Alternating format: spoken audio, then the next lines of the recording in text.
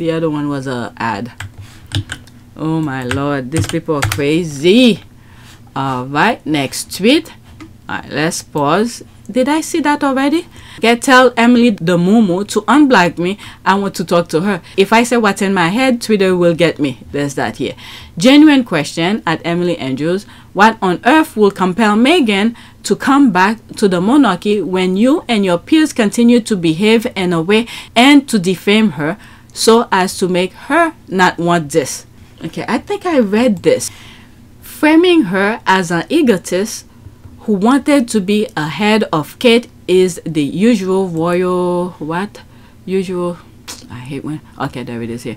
Framing her as an egotist who wanted to be ahead of Kate is the usual royal reporter trick. Ignore at all costs the ugly truth that she was a woman subjected to unprecedented character assassination within 8 days by you and your peers, who were often briefed and encouraged by the family to do this and brought her to suicidal ideation.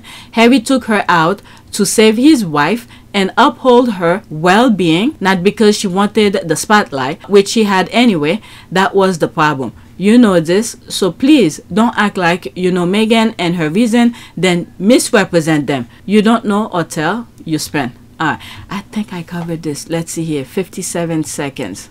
As Kathleen says, imagine what could have been right now. We've got, you know, if they had stayed in this country, it'd be like the Beatles. It would be like exactly sort of the second coming. And I think that, you know, we know that, well, I know that Meghan didn't like to be kind of second behind the Princess, now Princess of Wales. Okay, I think I covered this already. One of the things that I said when I listened to this in my earlier recording, I think, is that Meghan already told them she doesn't mind being in the background. I mean, I think that knowing that I've just been here for 3 months, right? And in that amount of time, but with that said, for me, it's very important to, once you hit the ground running, even if you're doing it quietly behind the scenes, which is what I've focused my energy on thus far, is meeting with the right people, meeting with the right organizations behind the scenes quietly, learning as much as I can so that I can maximize the opportunity we have here to really make an impact. I think what's interesting is I hear a lot of people saying, when speaking about girls' empowerment, finding and knowing their worth, or women's empowerment as well, you'll often hear people say, well, you're helping women find their voices.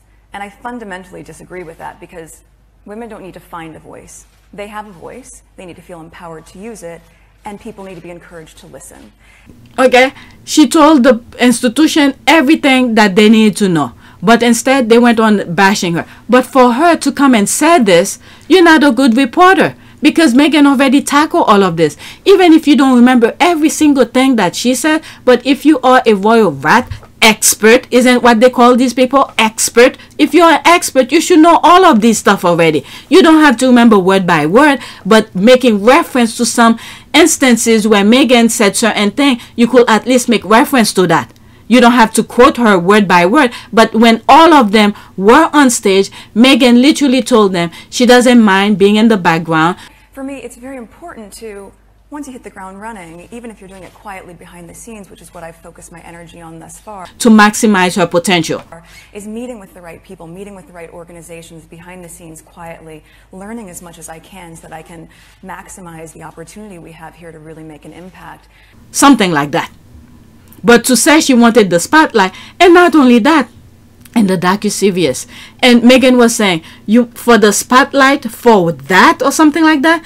I remember when I was making that video about terrorists, because I used the word terrorist and look it up, and one of the things that I picked was when Meghan was crying and saying because they wanted the spotlight and all of this, and they're driving her crazy for that, something like that. You are making people want to kill me. It's not just a tabloid. It's not just some story. You are making me scared, right? And like that night, to be up and down in the middle of the night, looking down my hallway, like, are we safe? Are the doors locked? Is security on? Is everything? That's real. Are my babies safe? And you've created it for what? Because you're bored, or because it sells your papers? Or it makes you feel better about your own life? It's real what you're doing. And that's the piece I don't think people fully understand. So all of this, she should have known. It's like something in their brain is missing when they have to try to talk about Meghan, when they don't have to talk about Meghan. You know, all of them, their baggage will be coming, because now the world is seeing all of them for who they are. And I hope if they leave the UK, they don't come into the US and be employed by any of these freaking medias. Oh my God. All right, let's continue. She didn't. There's so much has been said and done, but I think had they, and she was a woman. She wanted to hit the ground running, and a woman in a hurry, which is fantastic. Had they bided their time somewhat, which they didn't want to do, and I can understand why. Now they will be absolutely front and centre of the royal family. Sure, but equally, I don't like this framing of what happened with Meghan and Harry as being Meghan and Harry's problem. Like, it's a missed opportunity for Meghan and Harry and the royal family. Absolutely. So I don't think it's a missed opportunity for Meghan and Harry. Okay, Meghan and Harry were there to help the institution. Okay, they had nothing to gain from it but to help the institution. And then William had so much more to gain. Charles had so much more to gain. But instead, they went on a bashing thing. They thought they had it under control. That's the thing. They thought they had it under control. Whoever was advising them, Charles and William, whoever was advising them, thinking they had the institution under control, to go on the hate bandwagon. Okay, remember, Brexit was a direction for the country.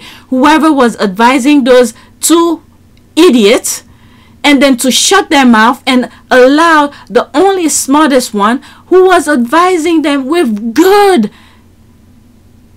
advice, but instead they threw them out. All this, I'm sorry, it's Harry and Meghan, they're doing their own thing. All right, they start from scratch. Now nobody can say it's the institution who helped them make them wherever, you know, the multi-billion-dollar industry they will create for themselves. They did it on their own, with their own to will, their wit, their wisdom, their energy, and their vision for what they want. So the institution cannot take credit of that at all. The only thing they keep on saying about title, by now, Harry was willing to give it up so they could take it. That title doesn't work in the US.